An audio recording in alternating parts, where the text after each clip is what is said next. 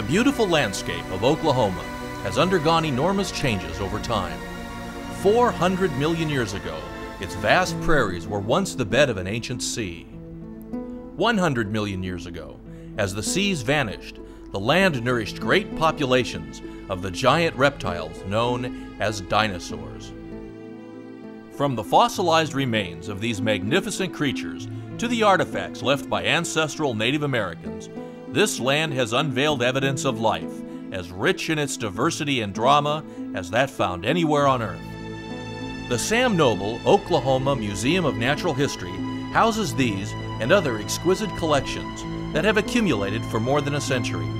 But it is only recently that they were brought to this state-of-the-art facility where they will be protected and preserved for future generations. These great treasures are safe now, but their long journey here was a stormy and perilous one.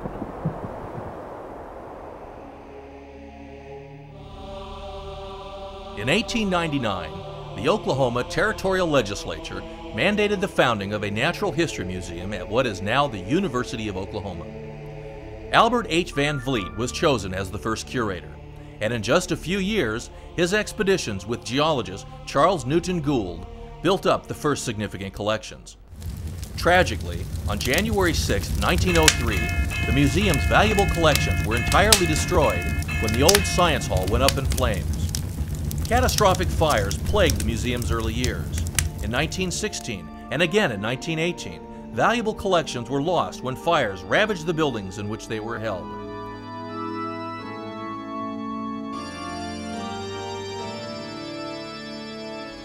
In 1930, paleontologist J. Willis Stovall came to the University of Oklahoma, and in 1943, he became the museum's first director. Franklin D. Roosevelt's WPA project greatly facilitated Stovall's summer field expeditions. Working for several years with a crew of more than 30 men, Stovall gathered thousands of specimens of dinosaurs, other reptiles, and mammals. I met Dr. Stovall and knew him, of course, as long as he was alive. I know that he did make a number of very significant discoveries of fossil specimens. Many of them, I know, were finds of certain kinds of animals for the first time. And he had the duty of describing them for other people and publishing on them and making them known. All of the various departments which had collections took care of their own collection. Anthropology was in the basement of the law barn and under the stadium and in South Bay, scattered. Geology was the same way. They had some in their building and they had some of theirs scattered. Zoology was the same situation. A restroom, so to speak, for students to go there and stay was taken over by all of these exhibits of the finest material. And the rest of the material was stored underneath the stadium. That was the only place they had for that. And there was an overflow in some of the buildings on South Campus at that time. The old ROTC building was abandoned by the ROTC, and there were two parallel buildings, one to the north and one to the south, where they used to keep their guns, and the other one which served as a stable for their horses. Dr. Stovall saw that as the opportunity to pull some of these collections together and really create a museum. But it still was not big enough for everything.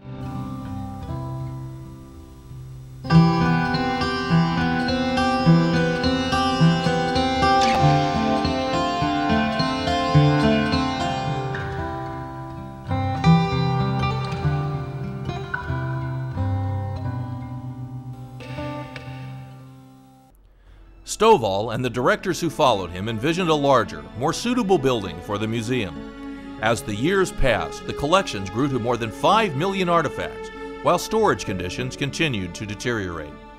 Many tried to acquire new facilities, but funds were needed elsewhere and all attempts were thwarted. So the old ROTC building which had been renamed the Stovall Museum, remained the collection's home. For a great many years, the museum's situation remained stagnant. Finally, changes began to take place in 1983 with the appointment of a new director. When I arrived, I was astounded at the dismal facilities that the museum had. In fact, on the interview, I think I shocked people by telling them that this place was really a dump. And how could they live like this? But I was very straightforward with them. This was an intolerable situation.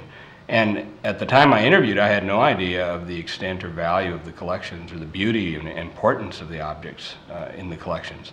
So I was responding just from the point of view of a person who knew museums and knew collections and knew that they shouldn't be kept this way. We had buildings that were just atrocious beyond any museum in the country.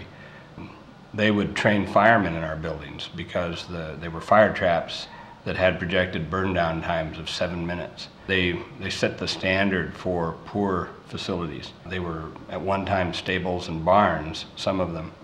And in these buildings, people had placed the largest treasure of the state of Oklahoma. I came in fall of 1986. The collection had been in mothballs for decades. Some of the stuff had actually never been unpacked from field wrappings that when they were collected in the 1930s. The collection was just an unholy mess. It was unbelievable. Things were mixed up, broken, missing. They were just, it was just a disaster. These big wooden boxes, just things just stacked like cordwood.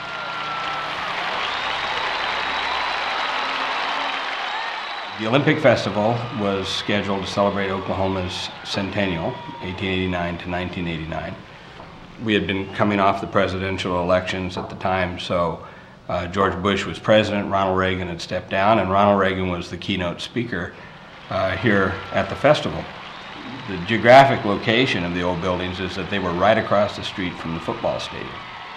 And so the Olympic Festival was being held in the football stadium. The person in charge of the University Police Department saw me and came over to the table and said, you know, hey, we're going to have to get you guys to move your trucks on, you know, 2 Saturdays from now or something. And I said, wow, why? Oh, well, because we're going to be shooting off all those fireworks in the parking lot, you know, just to the east of you.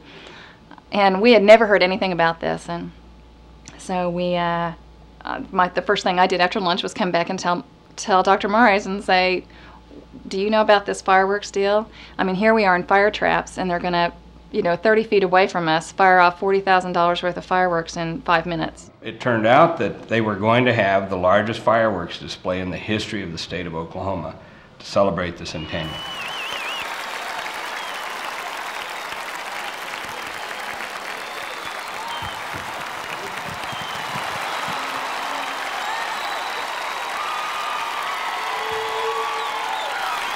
Thank you. I just want to say that you Oklahoma folks know how to throw a party, don't you? I tried to get some people maybe to change their minds about doing the fireworks. There were more than 1,000 rockets placed in a little fenced area up against our building. I called the Attorney General, and he was out of town traveling, and so I said, well, find him because we've got a situation here. In any case, one of the assistant vice presidents called, and then one of the vice presidents called, and they said, what can we do to allow this festival to go forward and to stop you from getting a restraining order? I figured they were going to fire me anyway, but I was going to get this order and stop the fireworks. So I told them we would develop a plan, and we said all the windows of all the buildings had to be nailed shut. We had to have the fire department come in and set up hoses that would hose down the buildings. There had to be firemen on every rooftop, fire trucks at every building, and when the festival went off, they would be out there ready to fight fires. So on the opening ceremonies, they arrived with their fire trucks and basically already put ladders up on our building because they felt the same way we did, that it was something that could really be disastrous. And they gave us hard hats to wear, and we stationed ourselves in various places around the different buildings. I feel like it was almost like the Civil War, you know. I remember it was so loud and it was so bright that you really felt like you were being bombed. I mean, we felt responsible for for our area, but we also felt like we're going to be killed. I mean, we really took cover.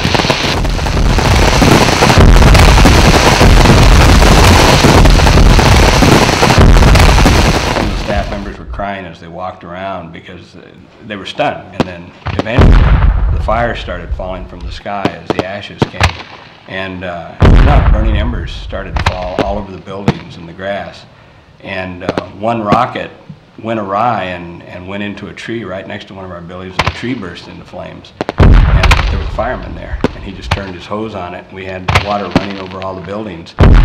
Some of the bombs came down unexploded. That was a very long night. There was tremendous tension, and all of the fires that started, the firemen put them out. There were grass fires, there were fires that had begun on the roof. They'd put out right away. As these flaming ashes landed, the tree that burst into flames was put out. And within about 15 minutes, the excitement was over, and the buildings were all drenched, and we were drenched too as we walked around, and people were hugging each other. And it was a very dramatic moment. We had saved the buildings.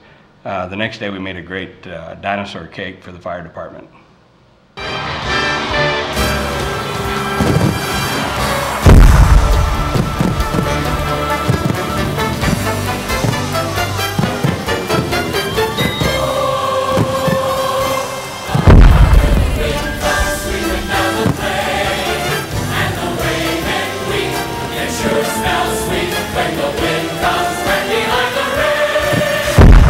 We would have lost that night the spiral collection, the archaeology collection. Those two alone are about 3 million objects. The bird collection, the mammal collection, the collection of microfossils, micropaleontology, the vertebrate paleontology collection, all of the dinosaurs, all of the materials that were on exhibit, which were some of the treasures, the classics collection, the ethnology collection, all of the records for all of the collections that have been made over 100 years, all the locality data, any kind of research we had done on the materials, all of the Chinese collections, the Asian collections, the South Pacific collections. Each of those would have disappeared because flames came down from the sky on each of those buildings.